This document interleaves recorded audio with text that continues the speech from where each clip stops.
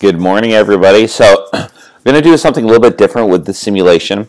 There are three parts at the bottom.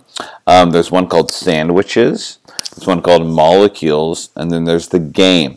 The game is what you are going to be playing. What we are going to do together in this video is just go through the sandwiches and the molecules. Then I'm going to give an example of the game and then tell you what you're going to do. Okay, so this is meant to give you a sort of a metaphor for the way chemical reactions operate in the world. So if you think about making a sandwich, perhaps there's two pieces of bread reacts with one piece of cheese to make one sandwich. Or we can look at meat and cheese. We can say two pieces of bread plus one piece of meat plus one piece of cheese makes one sandwich. Now this is a lot like a chemical reaction. Notice that the reaction is balanced in the sense that you need a coefficient of 2 here, and that means that you need two pieces of bread to make the sandwich. Just like you might need 2 hydrogens to make a water, right? Now these numbers here, these are not grams.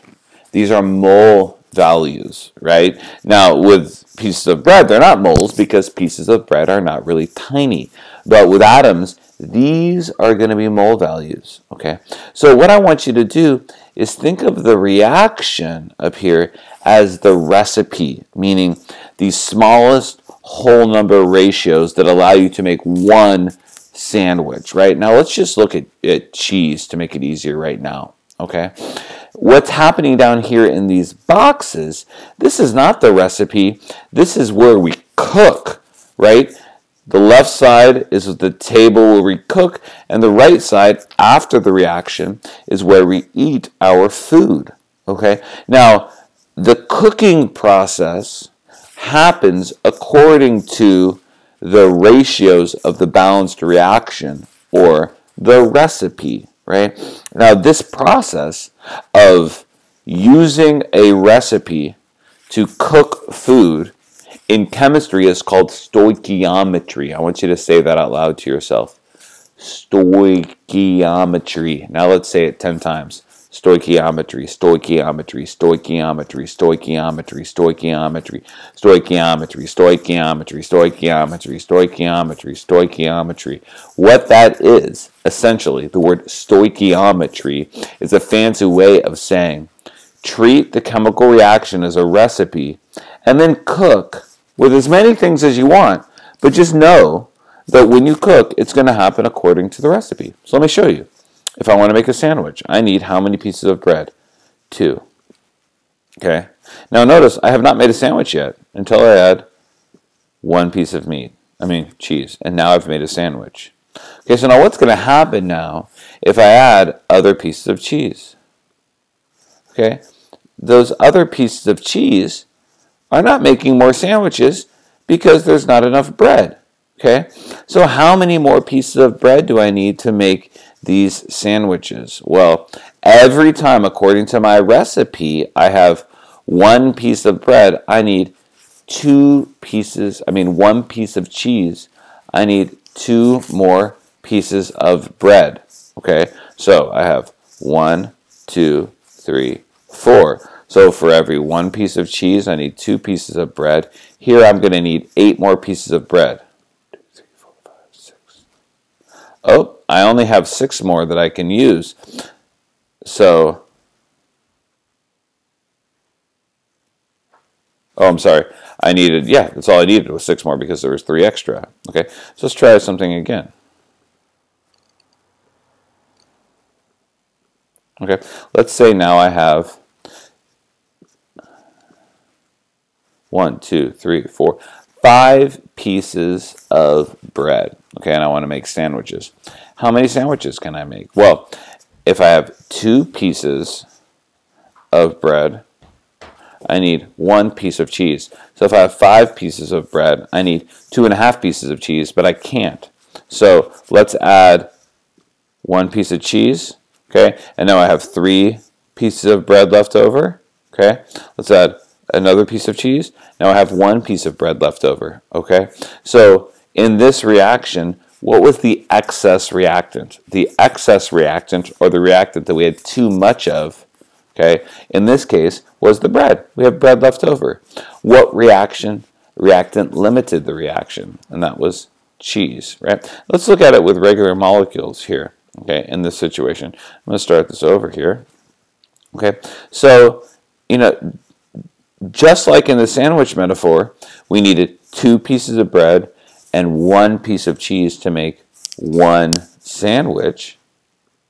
In this situation, we need 2 H2 molecules plus 1 O2 molecule to make 2 moles of H2O. And that makes sense because here we have 4 H's, here we have 4 H's, here we have 2 O's, here we have 2 O's. So I want you to think about it just the same way. And watch this. Here are H2s. So if I had 2 H2s and 1 O2, I make 2 H2Os. And that's what we mean by a chemical reaction being balanced. 2 H2s plus 1 O2 made 2 H2Os. So what's going to happen here if I add extra H2s? Right? Those aren't going to make extra H2Os. Those are just going to be excess, because in order to do that, I need to make another H2O. If I have 4 H2s, I would need then 2 O2s. So I need to add 1 more. Okay? Right. So now let's look at what you guys are going to do in this. Well, let's make ammonia really quick. Let's do this. So in this reaction here, every time you have 1 and 2, you need 3 H2s, and that makes 2 polar NH3s. So what if I add more N2s? Okay, that's not going to make anything, because every time you have 1 N2, you need 3 H2s. Well, if I had 2, I would need 6. So what am I going to have to add here? 1, 2, 3 more. And then I made my 4. So 1 is to 3 is to 2 is the same thing as 2 is to 6 is to 4. Right? So I'm showing you this because the reaction here, okay, is the least whole number recipe. Okay? This is where the cooking is happening. So 2 to 6 to 4 is the same thing as 1 to 3 to 2. We all know what it's like to make a batch of cookies for a lot of people. Even though the recipe might tell you how to make 1 batch, you want to make, say, 10. You're still going to scale up the ingredients. Let's look at a combustion reaction right here. Okay, so we've been looking at combustion reactions. This is the combustion of methane. We talked about this in the check-in today. For every 1 CH4, you need 2 O2s. So for every 1 CH4, you need 2 O2s, and that makes 1 CO2 and 2 H2Os. Right? Notice, by the way, that everything is nonpolar except for these water molecules. Right? So this would be a gas. This would be a gas. And we have the 2 water molecules. So what if I wanted to make more product? Well, I can scale it up. So for every 2 of these, I would need 4 of these to make 2 of these and 4 of these. Now, if I added more O2, it's not going to make more product. So, because if I added 8 O2s, I would need 4 of these. And now, see, we have it. Now, if I add more CH4s, it's not going to make more product because it's not following the reaction. So that extra 5th CH4 is an excess reactant. Okay, so what you guys are going to do is this. You guys are going to, my apologies, are going to go here to the game, okay? And you're going to play this game, and you're going to play each level. And each level has 5 challenges, okay? And what you're going to do after you accomplish each challenge is you're going to take a screenshot of it. I'm going to play the first one in each for you, and then you're going to screenshot the 4 and put them in the document down there at the bottom for me, and that's what you're going to get. That's going to be the checkout for today. Okay, so what they're doing in this, which is really cool, is they give you the recipe. Okay, so we have 2 NOs plus 1 O2 makes 2 NO2s, okay? And they give you these products, and you're going to have to work backwards here. Okay, so in terms of the products here, we have one NO2, and then we have these leftovers, right, the NO and the O2. So let's just make those 4 NO2s first. Okay, so to make these 4 NO2s, okay, 2 NO2s requires 1 O2, but I'm going to make 4, so I need to add double. Right, there's that right there. Okay, and 2 NO2s requires 2 NOs, so 4 NO2s would require 4 NOs. So I'm going to go now 1, 2, 3, 4, because you always need double the amount of NOs, O2. Okay, so that should give us the reaction. 2, 1, 2 should be the same as 4, 2, 4. You can even look at these numbers down here at the bottom. But then you have 1 NO and 1 O2 left over. So I'm going to add 1 NO, 1 O2. Okay. And I checked that. I got it. So I'm going to screenshot that first one. Okay. Right. So you're going to do all 5 challenges here. I'm going to go back to the game. Let's start over here. And we'll go to level 2. Okay. All right. So now we're going to go in the other direction. So the recipe says that for every 1 N2, you need 3 H2s.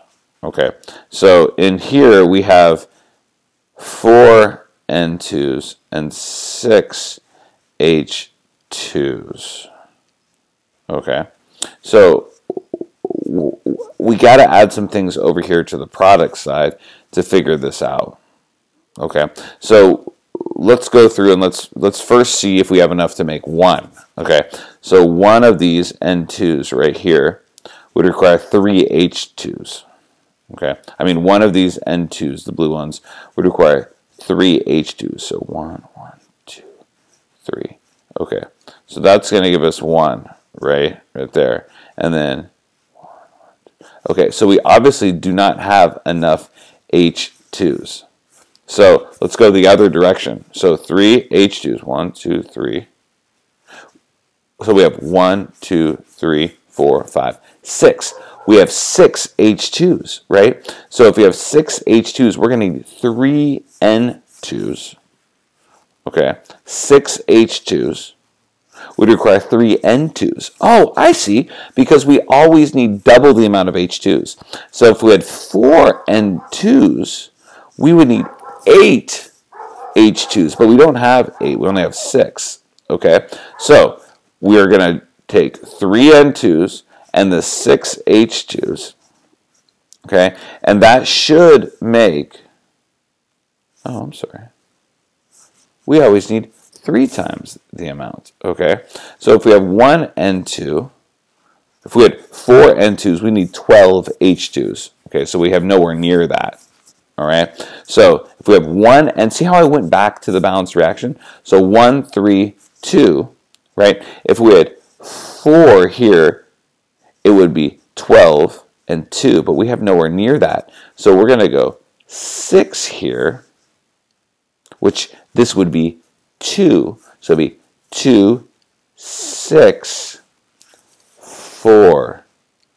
Okay, so how many of these am I going to make? Well, I'm going to make 4 of these. 1, 2, 3, 4. Okay, because I have 6 of these here. Okay, and that's going to require 2 of these.